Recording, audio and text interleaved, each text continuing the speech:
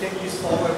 Very few clubs, I was mentioning to him, that do this type of workshops, invite people, have variety of activities. Anyway, that's not my subject. Let me come straight to my subject. I was supposed to start at 5 o'clock. Now it is almost 6, I think. Train is running late. Train is running late. You know, what I want to convey to you cannot be done in 15-20 minutes. But I'll give you the gist of it. I'll make you aware of what is the propagation of plants, so that you don't make mistakes. My 50 years of experience I'll share in short. And those who want to really learn more deep into this subject, please come and attend my workshops there, because you need about 2-3 hours. Because I make this both, if you don't mind. Yeah. I make people do these practical things. Otherwise, this is just a talk and you will forget. Most of you forget if you are not very keen.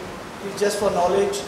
But I'm so happy that people from Para, Kolwale, Olali, of course, so nice. They've come to Sarigaon here. See, if we want to propagate, even human beings, we need 2 people. All human beings can be produced as on today only sexually. There is a move, including the animals, to propagate them by tissue culture. They have succeeded in some animals, but the church is against propagating the human being by tissue culture. You got my point. What is a tissue culture? So let's take this little boy here. If you want the same boy, you can produce in millions actually in the laboratory. But it's not worth it. It's not a good idea. It's good that church is against this. So same thing happens with the plants. One day somebody asked me, how do they have sex? They do have. And we also train them how to have sex. See, the plants are propagated, I'll talk only about the plants now, are propagated sexually and asexually. Sexually is by seeds only. You know, many years ago, people used to grow only by seeds. They traveled the world and brought seeds to go from Africa, Burma, and of different places. And we do have plants come from different continents here. That's all by seeds. But today, we want to multiply asexually, or it's called vegetative propagation of plants. I'll give you a few examples why we need to adopt this method, so that we get the same thing. We call it true to the type. Like, for example, we are in the season of mangoes now. All of you must have noticed when you go in the market, you buy Malpura in Mapsar, you buy in Penjin, or you buy from Nestor, who's a great farmer. You know, you will find there is a difference in taste, difference in quality. Some are fibrous, some are got spongy tissue, some are small, some are big.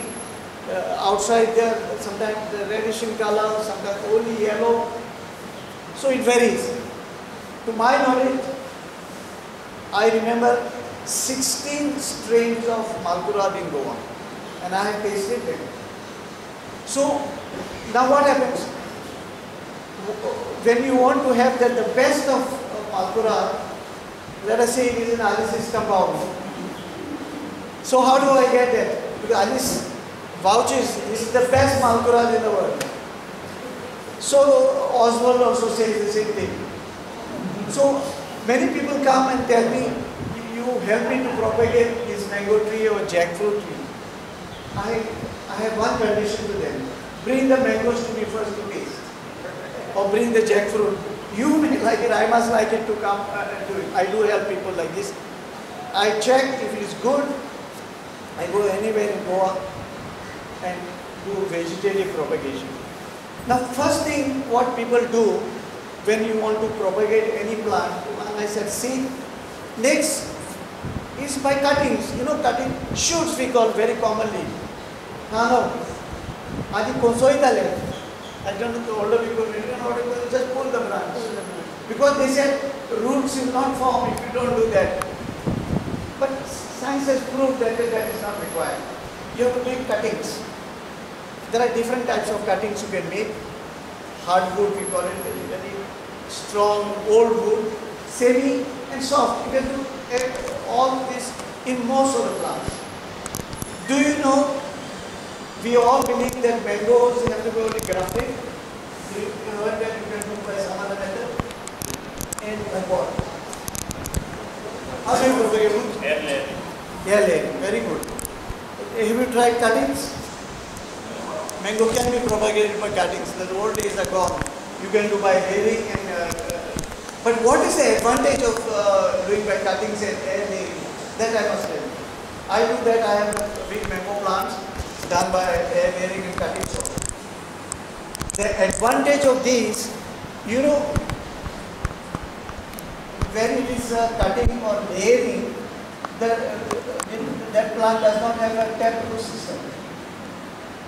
Like for example, if you grow up the hill in Saligaon when it is very rocky, and if you have an air-layered plant, it is advantageous.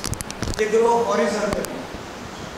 2 feet soil is enough to grow a huge mango. Otherwise, you have to make a huge pot, pit. Very often people come to me, I read about it. It's said to 3 feet by 3 feet by 3 feet. They are not wrong because every book that we read will tell you that this is the size of the pit that we require for a mango tree.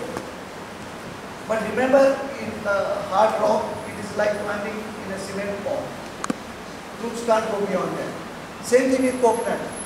So you have to have a large pit. I have helped somebody with 5 cubic meters of soil